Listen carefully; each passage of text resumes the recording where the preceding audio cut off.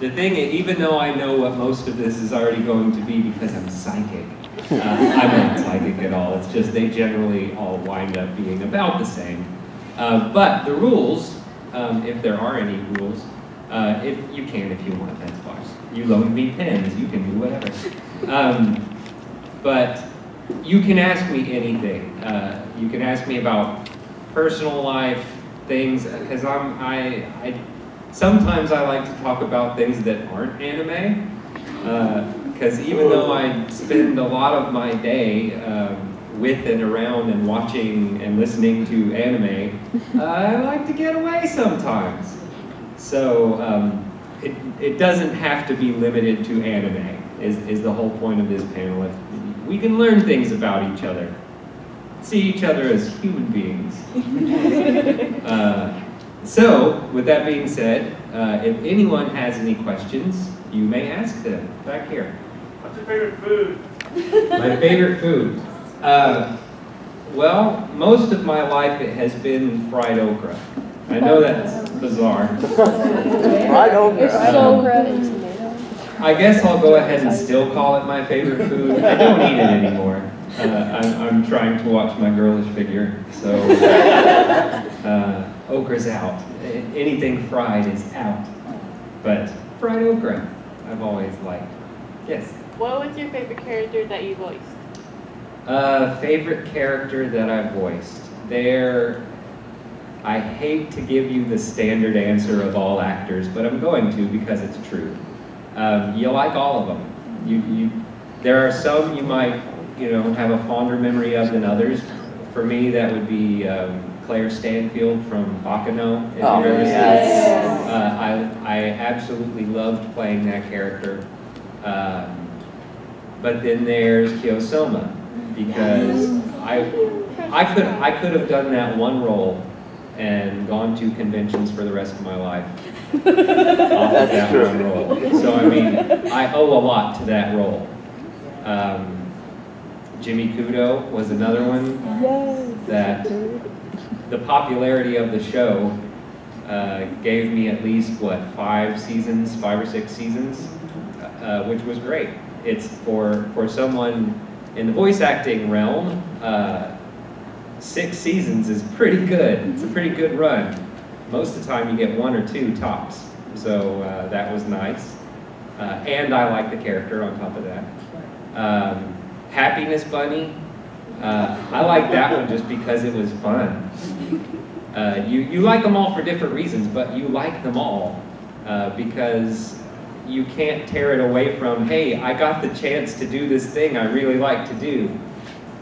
So even if they gave me a character that perhaps I wasn't interested in at first or I didn't like, I'm still gonna like it because I get to work, and I enjoy the process of voice acting. Or I should just say acting. We should drop the voice from it. It's acting. So you love them all, like your kids, except for the bratty one. You know what I mean. Yes, ma'am. We love dinner, but you're so delicious. Oh, Lord. Will you prefer he's referring to pork cutlet bowl? or do you mean delicious when he's talking about Yuri's lips? Because I don't know what's from him.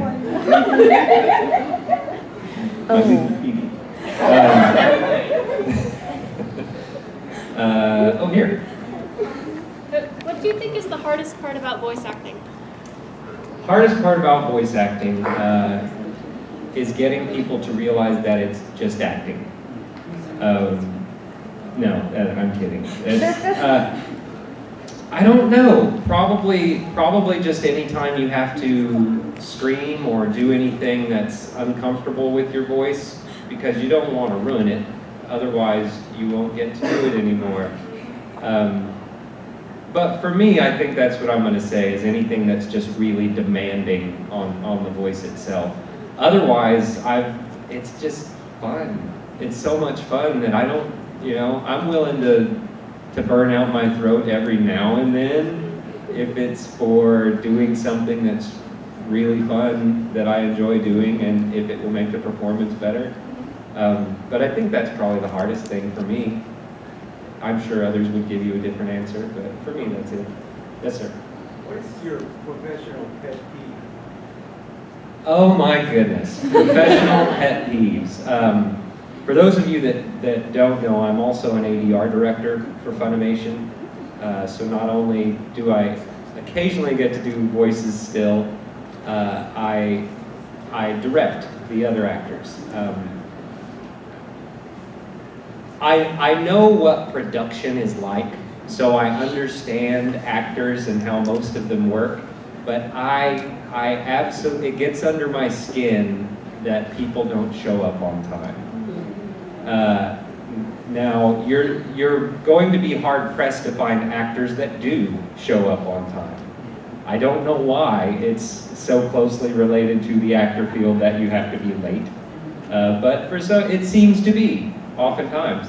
Or maybe they took a little bit longer in another booth or something like that. But there's this thing in my mind that says, look, you have one of the most fun jobs you could possibly ask for. You get paid pretty darn well for it, and you can't show up on time. But in production, it ultimately falls down to, did you get it finished? So even if they're late, as long as we get everything finished, I can't really complain. I can't gripe at them too much. I will probably joke with them about it and go, no, I understand, not important enough for you to show up on time. I get it. That's probably one of the biggest ones, and that's because I had normal jobs before Funimation. I had jobs in the real world where people expect you to show up on time. Actually, they expect you to show up early and be ready for your job when it starts. And I've carried that with me to every job I've been at. So you win some, you lose some, I suppose. Over here. What's the weirdest fan gift you've gotten? Oh my goodness, nobody's taping, are they? No, don't do it. Don't do it. I don't want this out there. I don't want to hurt anybody's feelings that might see it. Because it wasn't meant as weird, I'm sure. Not too long ago, I forget where we were, but there was a very nice young lady that had gone to the trouble of making these clay dolls of, I don't know how many of my characters, it was a lot though. Oh, it was a couple of the teams from the Dark Tournament of Yu Yu Hakusho is what it was. That's what it was. And some of them were actually pretty good, and she had them all jointed and they were stuck together with these wires and whatnot. Well, something happened in the transportation of these characters before she gave them to me, that they were all in pieces. So their individual pieces were just, and they had these wires sticking out of them. So she hands me this like Ziploc bag that weighed about 10, 15 pounds. Oh. With metal sticking out of it. Oh. It's just like, I made all these, it's this from Yu Yu Hakusho, and it's like all you can do is go, oh, okay, cool. But we did actually take them back to the room and reassemble them as best we could and took a picture of them because I was not going to carry a 10-pound bag of clay and wires sticking out of it all the way home. So at least we did take a picture of it. That's pretty weird. Yes, sir. What's your favorite piece of music to listen to just to relax and check out of the world? That is a great question. I'm not sure I have any single one. I am a longtime musician as well. So sometimes I just take time and practice things that I've written over the years because if I don't, I'll forget how to play them. But I've always been a big Queen fan. Love Queen. I've always liked Queen. Anything that's good. That's one of the great things about a lot of the younger group that has come in to work at Funimation, sometimes as engineers, and because I don't think millennials are all bad. But I've been introduced to a lot of music that I otherwise wouldn't have heard, were it not for somebody going, hey, have you heard of this group? They're really cool. And I'm like, oh, are they? Well, let's hear it. And then I listen and I go, hey, you're right, they're pretty cool. I'm always looking for good music, really. There's nothing I won't listen to. There's a Willie Nelson quote that he uses a lot, which is, there are two kinds of music, good and bad. And it's just a matter of, I like to listen to good music, and the bad stuff, 86 the bad stuff. Yes? How do you usually get into character? For me, I can only speak for myself. There's really not a lot of what you would classically think of as getting into character. It's more of a trying to find certain things that reflect personality, which usually the director will give you if you don't already pick up on it on your own. But I look for a lot of cues, not only listening to the Japanese and trying to play off of that and stay as accurate as I can to their intention. But there's also the facial expressions they're making, what their eyes are doing, how their body is, if they're moving at the time. I usually pay more attention to those things and just try to stay within the realm of the character that the director has given me. So if they're like, this guy's kind of brash, I'm like, okay, I'll keep that in mind. Just be brash about it, everything. Or this guy's quiet. Okay, well, I'm going to be the quiet guy then. It could go so many different ways. It's just a matter of following the lead of the director and playing off the Japanese. Without the Japanese, I would be nothing. So glad that they have this thing called anime. Yes? What's your favorite hobby? Favorite hobby, playing music. That's an easy one. I have to call it a hobby because I make no money at it. But I know, I should. I should totally make money at it. Yes? What's your strategy with balancing your personal life while also directing and acting, all that stuff? Strategy of balancing my personal life with acting and directing. My strategy is evidently to fail miserably at it. Because the faster, I'll just be honest about that, the faster we go at Funimation, which it just it seems to be picking up speed and picking up speed and picking up speed, it takes up a lot more of your time outside of Funimation as well. So it can be difficult. It can be difficult. Monday through Friday, my day is based around Funimation. It's what I do. So I don't have a lot of choice. But again, there are way worse jobs out there, so I can't complain too much. It is by far the best job I've ever had. So even if it takes, these days, 50 to 60 hours a week to do all the stuff, then at least I'm not out in the warehouse somewhere lifting lots of heavy stuff. Because I've done that, and it's not that enjoyable. And it doesn't pay as well, which is crazy to me, but that's how it works. Yes, sir? Just a quick two-part question. When it comes to like the voice acting recordings, is every scene filmed with everybody there, or just certain people? One at a time. One at a time? It is one person at a time. Okay. So what you wind up with is the first person to go in, whoever that may be, is recording essentially in a vacuum. They have no one to respond to, there's no one to even listen to, they're playing off of whatever the director tells them and the Japanese, kind of like I was saying before. And then as it builds, it gets a little bit easier for each next actor. Because by the time we get the last voice in whatever episode, they've got everyone to play off of. So a lot of times that will go a little bit faster because you can just kind of let it roll. It's because at that point it becomes more responsive than anything else. It's just making sure you build up everything around that so that they do have an easy time doing it.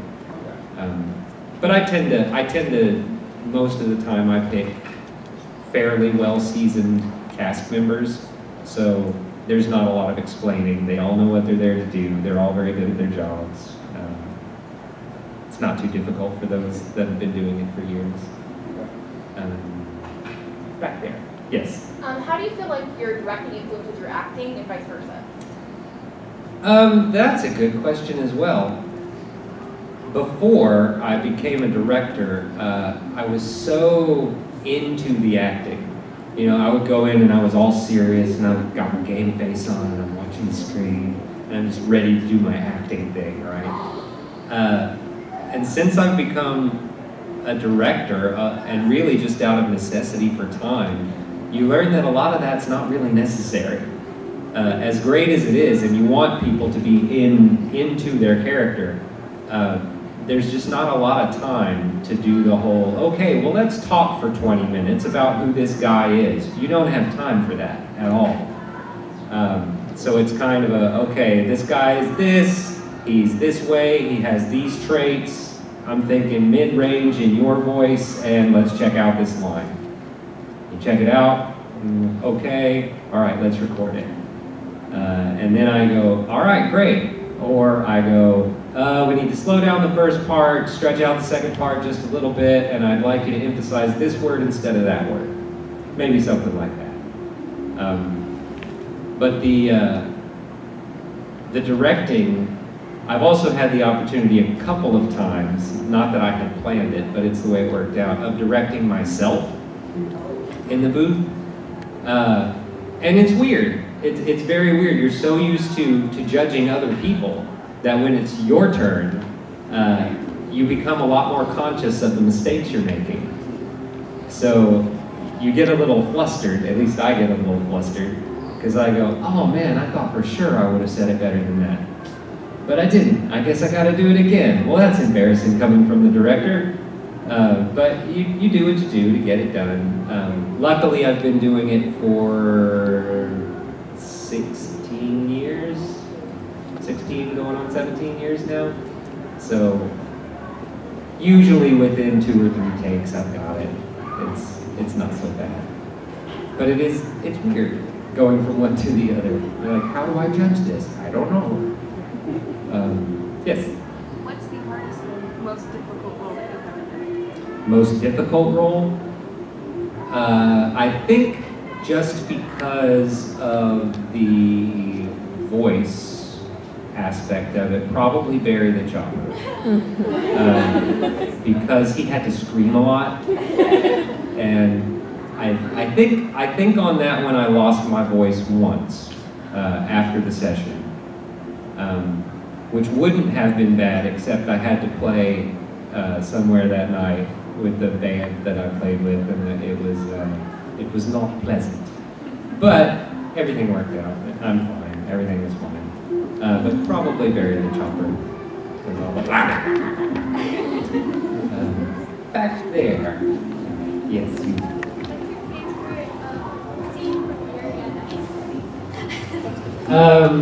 My favorite scene from Yuri on Ice.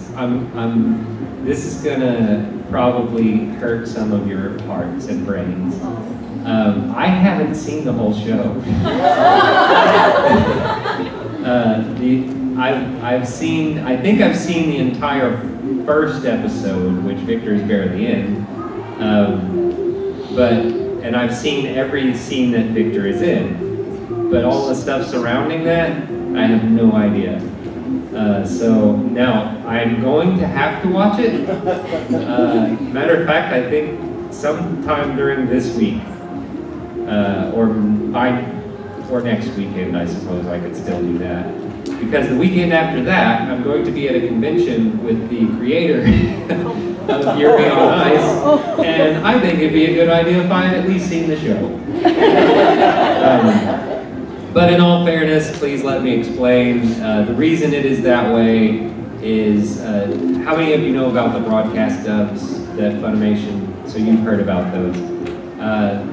We have at least, what, nine daytime directors, all doing one broadcast dub, which is usually an episode per week, and working on a DVD dub at the same time. So you get basically 20 or 20-something hours of simuldub, and then the rest of it is the DVD dub. That's for now anyway, that's how things work. So everybody's got that going on. At the same time, I was in Psyche K was going on.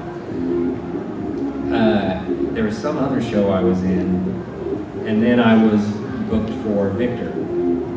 So it was a matter of I would spend my hours during the day recording these other shows, and then I had to split going between one studio for Psyche K and then going to another studio to do Victor.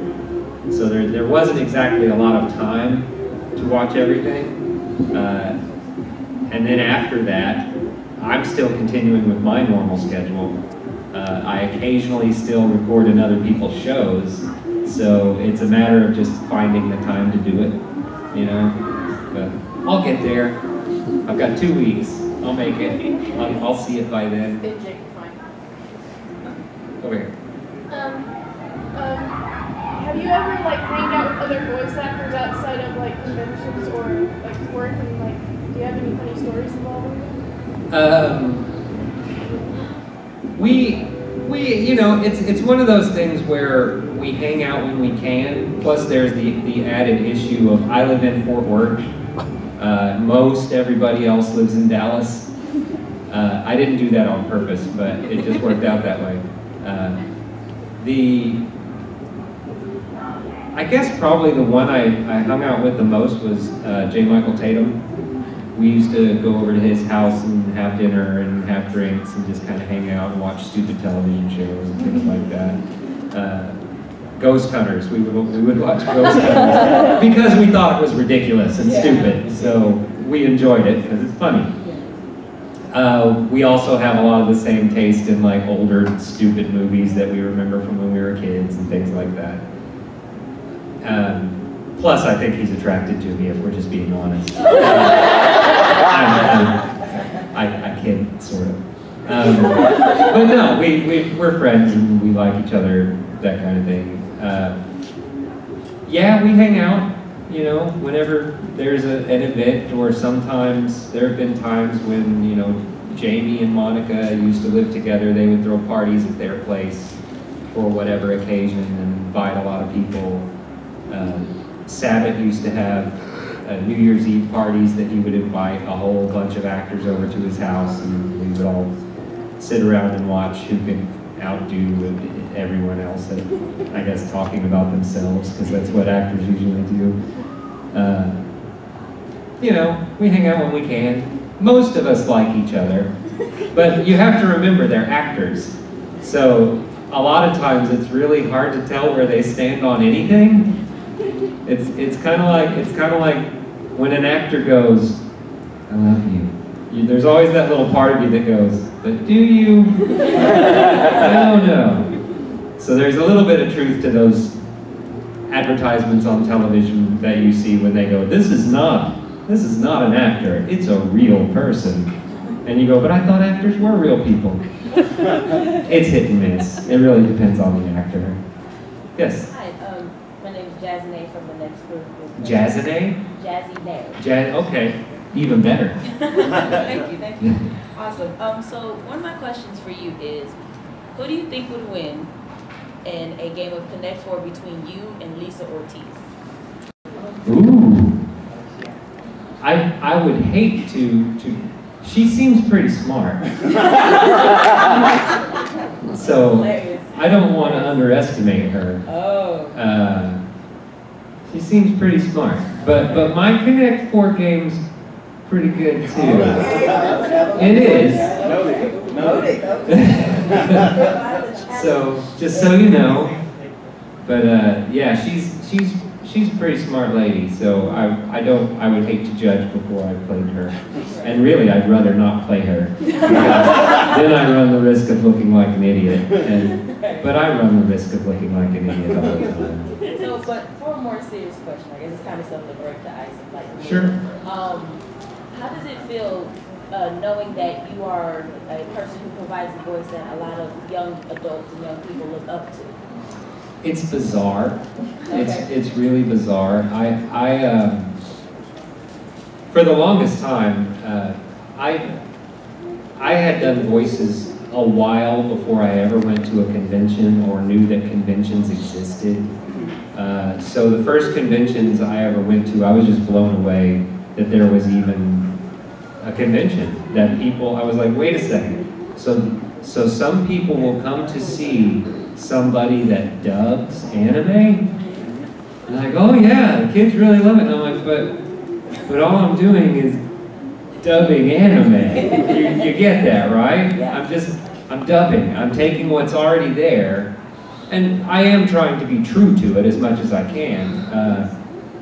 But I'm the English language option on a DVD.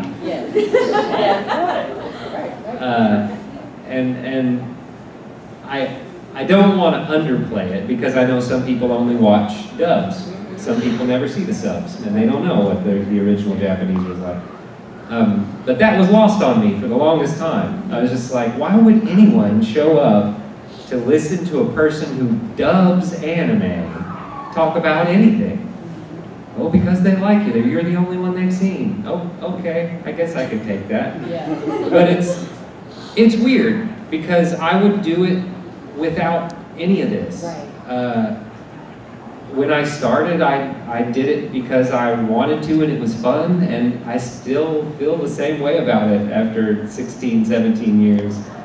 It's just something I really enjoy doing, and not everybody gets the chance to do it, obviously, so I will keep at it as long as I possibly can. And I'm holding up pretty well. I mean, I don't sound quite the same as I did 16 years ago, but I'm not that far off either. Yeah. And I'm getting old, so maybe, you know, I'll just say it. I'm 41 years old, and I'm still playing teenagers. So there's that. Thank you, by the way. That's very kind of you. Yes? Well, what instrument do you practice on the most? The most? The most is probably guitar. I've been playing guitar the longest. Acoustic? Yeah, usually. I mean, of course I can play electric because they're the same thing, but I prefer the sound of acoustic.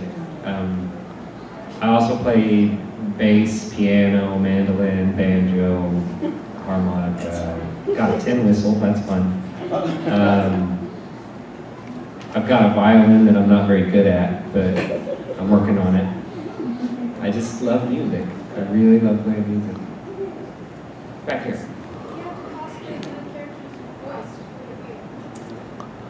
Oh my. I did once for a friend who was putting on a small convention in Utah. I did once cosplay as Kyo. That's the last time that will ever happen. But I did. I had like green cargo pants and a black shirt and a bracelet. And I didn't have a beard back then. But I don't know. I think it would be cool to cosplay as Victor, but I don't have the body for it. That's the biggest problem. Did you have a question? Might as well. I feel like I've skipped you a couple of times. Oh, not you. Behind you. So, if you could voice any character in any anime, who would it be? One that I said recently that it kind of surprised me when I said it, but it's true. Even though I think he did a wonderful job in the part, I really would have liked to at least given a shot to playing Rin in Free. I think that would have been fun. I know. But I think that would have been fun. I think that, you know, just want a shot at it. No, like a redub. Yes. What is your favorite video game? I don't play video games. What? I know. You know why? I would rather accomplish things. Here's the thing. I have this discussion with I have a 17-year-old son, and we have this discussion on a regular basis. Playing video games is great, and I get it. It gives you that quick reward of, yeah, I made it through the level, or yeah, I beat that guy. And you can spend hours and hours and hours and hours playing video games. Here's the thing. If I spend that long on an instrument, I've learned a song or two or three. And I can keep that with me, and I can build on it, and I can improve on it. But it's something that I have at that point. It's not something that I'm saving in some space that doesn't really exist, so I can go back to it and waste more hours on it later. Not saying that it's all a waste. Like I said, I get it. It has its own rewards, but I would just say be conscious of the amount of time you spend doing it, because you're never going to get it back. Yeah. And to be honest, you're not going to have anything to show for it either. So enjoy your time and do whatever you want. Absolutely, this is America. Play your video games all day and night if you want to. But don't be surprised when one day you're outside looking for an outlet that's free because you don't have a house to live in while you're playing your game. Just be conscious of it. That's all I'm saying. That's real. Yeah. Yes. Have you had while you're playing your instruments, have you had a string pop on you yet? I haven't had a string break on me in years, but yes, when I started playing, I had them break off, pop me in the face, all that good stuff. Yes, I've had a number of strings injure me slightly. I've had the E string pop at me. It's almost always the E string. Wait, the low one or the high one? The very high one. Yeah, it's usually. She plays violin, so.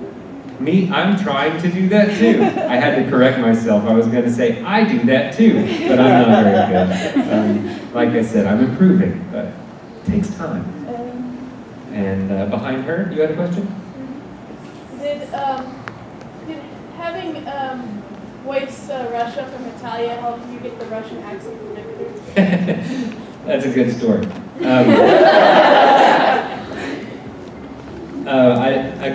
I hate to dash your dreams or any ideas you may have had of how I became Victor, but I'm gonna, because it's a good story. Before we start the broadcast dubs, we have a meeting of the directors, and we all discuss who do you want to use, who do you want to use, who do you want to use, because we're all going to be using the same actors. And we don't want to overtax one actor or saturate the market too much with one actor. And we want to make sure everybody's got the time they need to do what they need to do with the people they want to cast. So we're having a meeting, and everyone kind of discussed who they wanted. Sonny was at the meeting, but I don't think he had his cast lined out yet. I think it's because he had just barely seen the first episode at that particular time. And so he comes over, I will have to preface it with this. Chris Bevins is standing right beside him. And Sonny comes up after the meeting and goes, "Hey, do you have a Russian accent?" And Chris Bevins goes, "He's Russia in Italia." And Sonny goes, "Oh. Okay," and that's the last I heard about it. And then about a week later, I get an email from Tara that says, "Hey, can you record with Sonny from such and such time to such and such time?" I was like, "Sure." And I get there, and he's like, "All right, you're this guy. He's Russian." I see what you did there, Sonny. It's nice. But so in that respect, yes, it did help me get the part of Victor. I was mostly just asking if the accent helped transition. Well, and let's be honest, they're really the same voice. They are. Because they're both me, and there's only so different I'm going to be able to sound. Right. Generally, Russia is a little bit higher, a little bit creepier, and Victor is normal range for me, and way less creepy. That's the distinction for me in my brain. I just go, "Oh, I talk like a normal person most of the time, occasionally with some comedy. Or I talk like less normal person, but almost always have a smile on my face." That's really it. It's not a huge difference. I don't mind. Most of my voices sound the same. It's a matter of character, right? Right. It's a matter of, are you fitting the character? Who cares what you sound like? Yes. Okay, so this is my total fangirl question.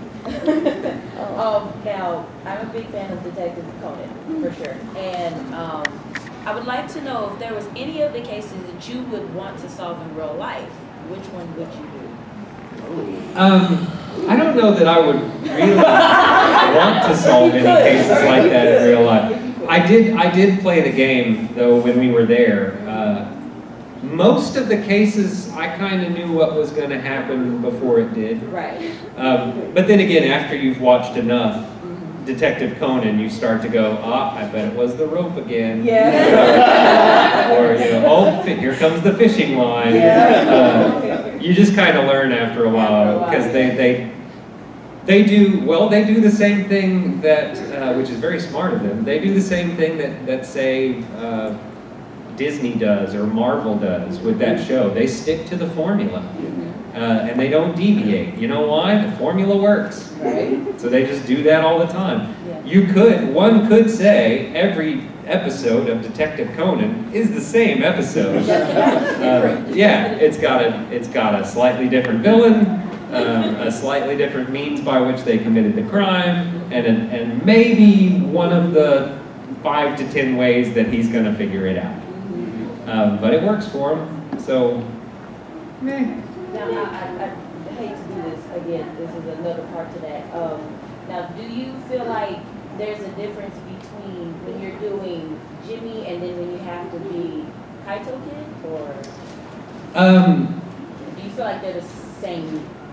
I only heard what I sounded like doing that once, and that's because after I heard it, I was like, that's an embarrassment. I should never listen to that again. I just want to forget about it. Because to me, it's not that different. Okay. The only thing I ever did for Jimmy Kudo, I already have. I don't have quite.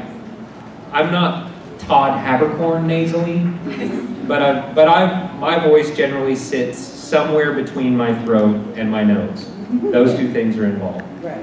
For Jimmy Kudo, pretty much all I did was push it slightly further up in my nose. That's all I did. So it'd be, why didn't I see it before? Whereas Kaito Kid, not that he ever said it, would be, why didn't I ever see it before? Okay. Very slight difference. Most people wouldn't even be able to pick up on it. But that's what I sounded like to me when I heard it. And I was like, well, that's not, that sounds like the same person.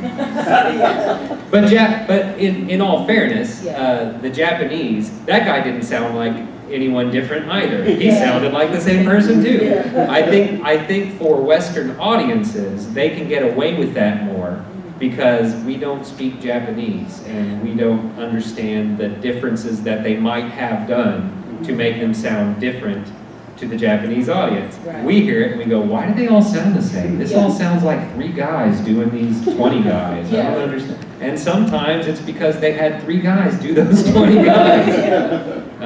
It's just the way it goes. I directed a show called Kantai Collection not that too long ago. And it's based on a video game, which is, I believe, why they did it like this.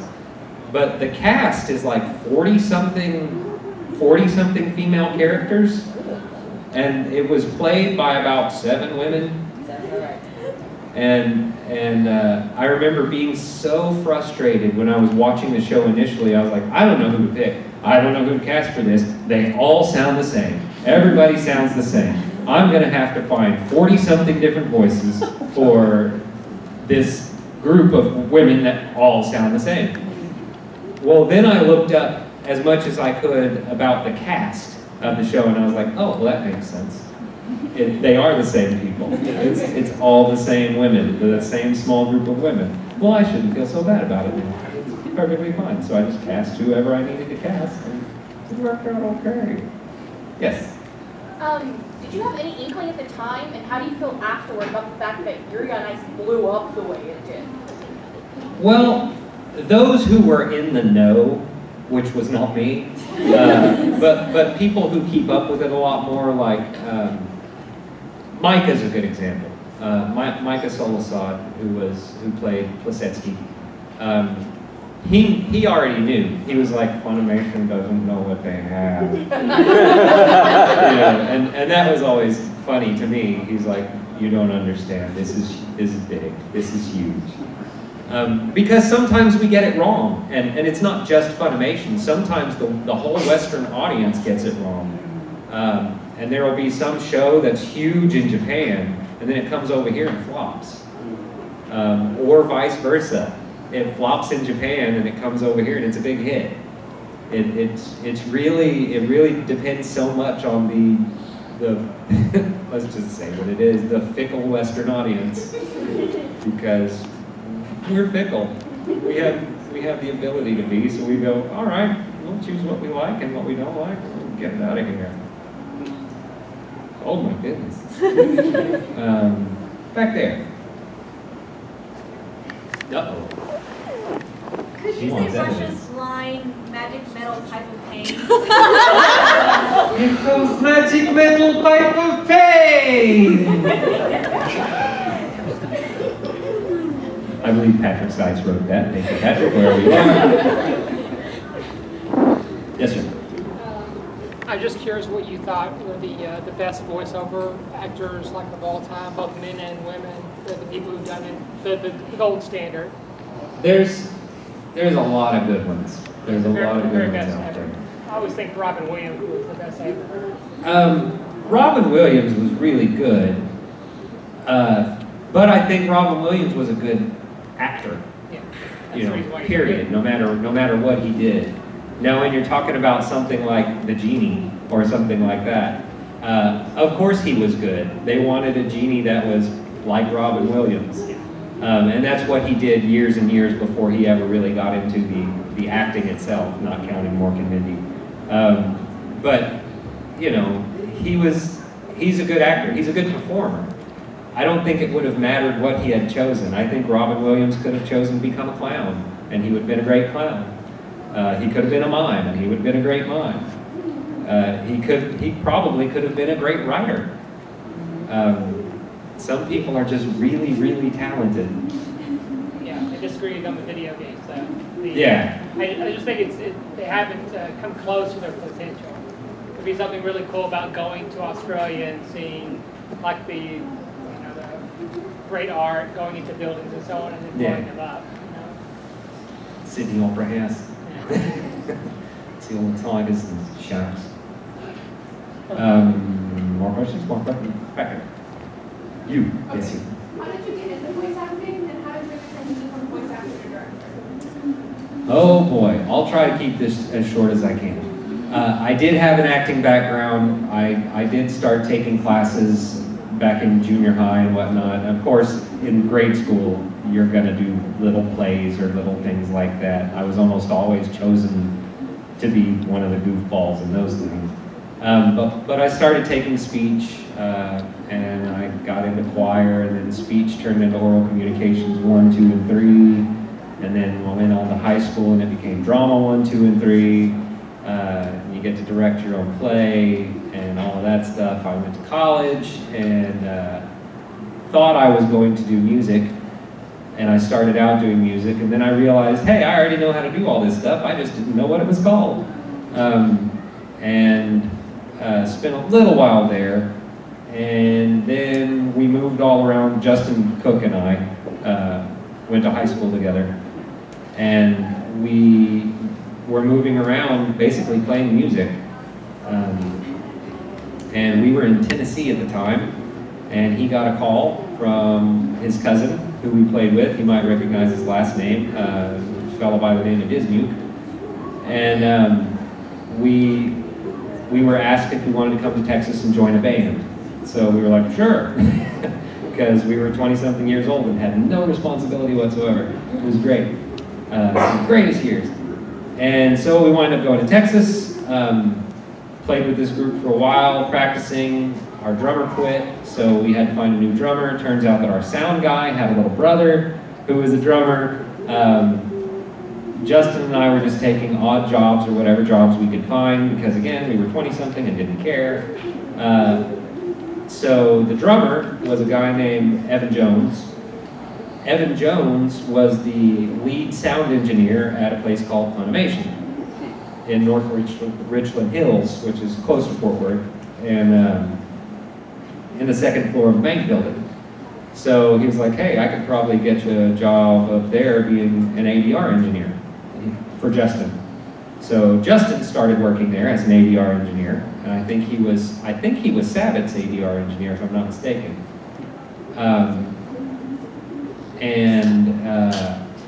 There were some actors out of town. I mean, he would bring stuff home and watch it and go, what do you think of this? Isn't this cool? And he was like, it seems like it'd be really fun. He calls me one weekend, says, hey, we need some parts recorded, and like everyone we tried to get a hold of isn't here, so you want to give it a shot? It's like, yeah. But of course, he was aware of my background. He already knew that I had a background because we went to school together. So there was a background. That's the important thing. I had an acting background before I ever wound up at Funimation. So I went there, gave it a shot. I think it was, and then I went and auditioned for, I think it was Blue Gender.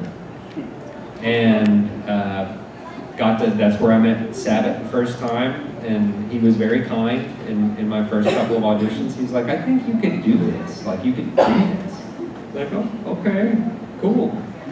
Kept going back for auditions, kept getting parts, and then it eventually got to the point where they would just cast me instead of auditioning. Because the whole time, everything until I started working for Funimation, which was 5 years ago, everything that I have done was recorded between the hours of 6 o'clock at night and 10 o'clock at night. And that is because I had a full-time day job. So it was go to my full-time day job, drive an hour to get to Funimation, 6 to 10 at Funimation, drive an hour back home, wake up and do it again the next day.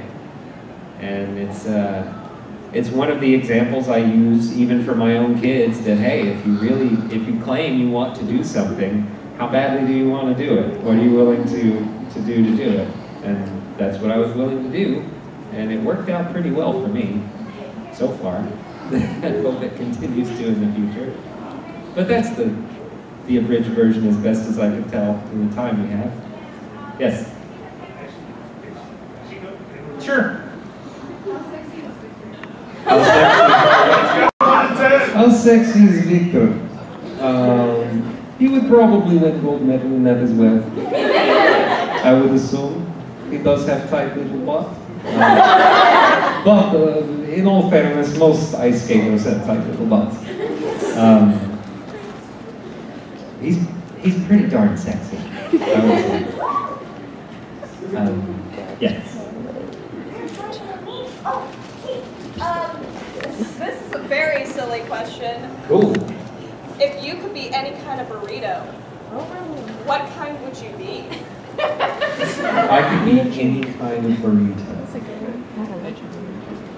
Burrito.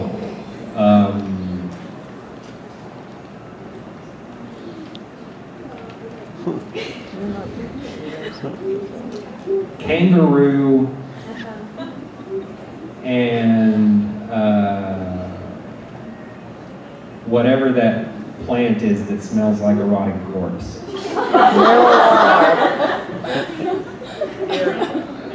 Silly question gets a silly answer.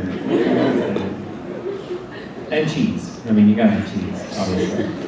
Let's not be ridiculous. Yes? If you took all the characters you voiced and made them like fight each other, who do you think would win?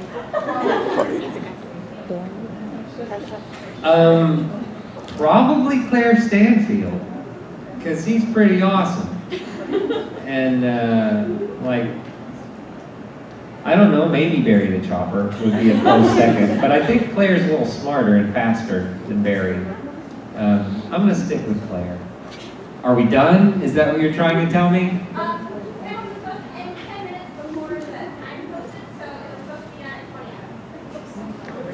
All the fun we're having. Yes, we need to let other people do this. So, I will take this opportunity to thank you all for coming. It was very fun. I enjoyed your questions. I will see you around. Yes.